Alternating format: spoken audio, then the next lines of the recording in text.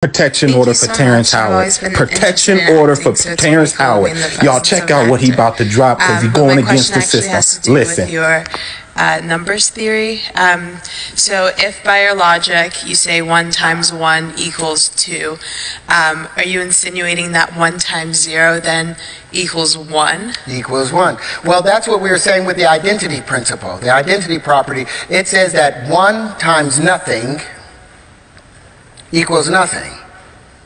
So now you have the laws of physics have to now adjust because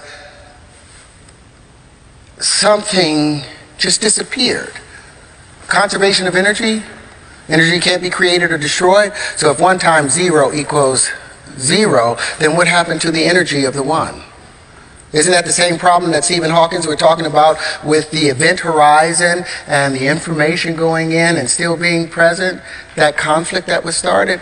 Well, that's because of the math. The principles in the math are not founded on truth. It's not founded on substance.